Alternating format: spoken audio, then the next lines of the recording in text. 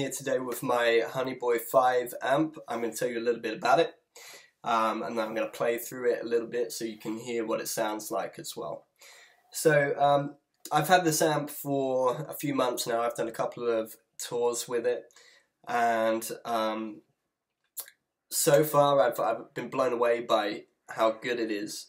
I actually bought it originally just to use on smaller gigs where there's less space on the stage, and on gigs where it's not possible to turn the bigger amp up to the volume it needs to be at. If you've ever used like a 4x10 bassman for harp, you'll know that they need to be really loud before they start to sound good. So that's why I got this, but truth is, since I bought it, I haven't actually used the big amp once, and I've played a few bigger venues and a couple of festivals with it as well. I just really haven't missed the bigger amp, and it's been nice just, you know, only carrying this thing around rather than a big 4x10 or 2x12 that I used to use. So this is a 5-watt amp. It's got a single 10-inch speaker inside, which is a Celestian greenback. For those of you that are interested, the tubes in it are the rectifier tube is a 5Y3S. The power output tube is a 6V6GT, and the preamp tube is a 12AU7.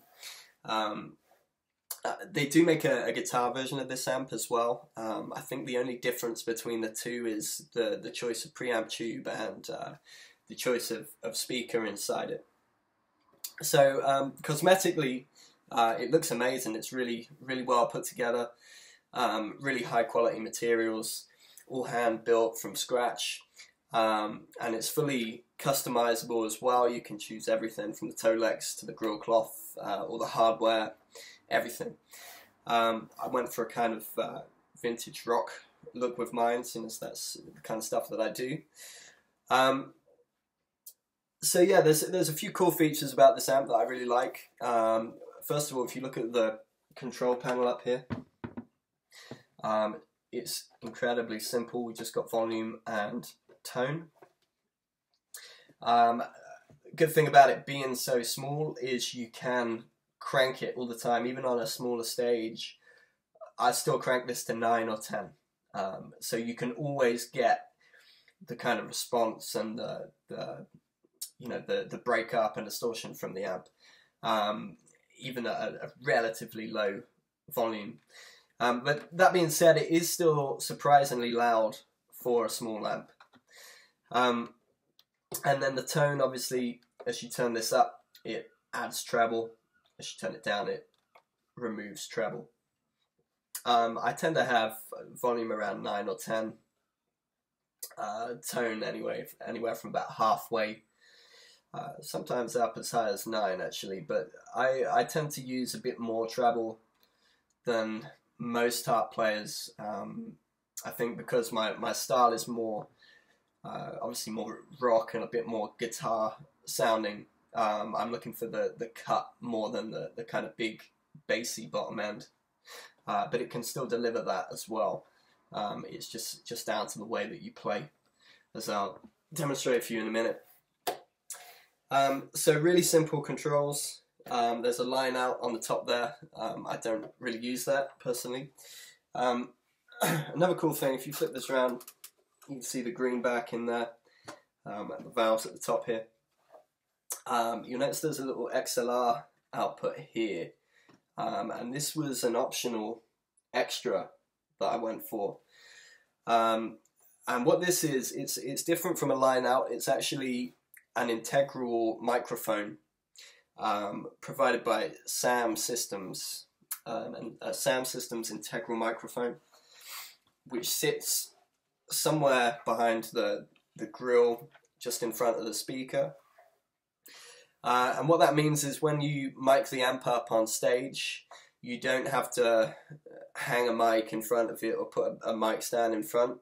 You just plug an XLR cable into the back of it. And that's really good for two reasons. First of all, it saves space on stage. And secondly, you know you're always going to get the same result and the same sound because the position of the microphone doesn't change at all where it's positioned over the speaker. And I've been well impressed actually with how kind of true sounding the mic is.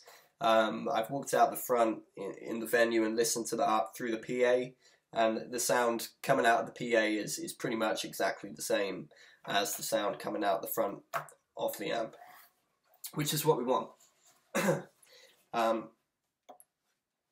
The other thing, there's a little switch here, if you can see that, and that's got a character switch, or a loose tight switch. Basically, when we flick to the right, you get a kind of tighter sound, and it doesn't start to break up until you're really cranking it. With it flicked to the left, you can get more kind of break up and distortion at a lower level. So if you were playing a small venue where you really couldn't turn up very loud, but you still wanted that kind of you know, traditional Chicago sound, then you can flick this to the left, and you can get that kind of break up at a slightly lower volume. Personally, I leave it to the right all the time. I prefer the sound, and I prefer to have the clarity, and you can get a bit more usable volume out of it with it flipped this way. So that's that. I'm going to play through it a little bit so you can hear what it sounds like. I'm going to start off playing some of my kind of style of blues rock harp, and then I'll play a little bit of old school style with tongue blocking so you can hear how it responds to that as well. Okay, so I've got the volume and tone both set at around 6, so about halfway. I'm just using a little bit of reverb from a Lone Wolf spring reverb pedal, and this is a C harp in my custom Wilde tuning. So I'll start off with something a little bit more traditional.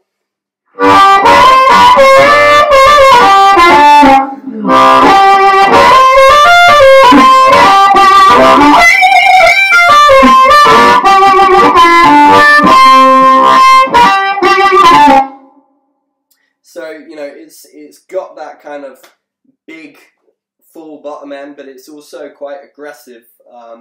It's really got some bite and some cut to it. Let's play something a little bit higher up so you can hear how it responds to that as well.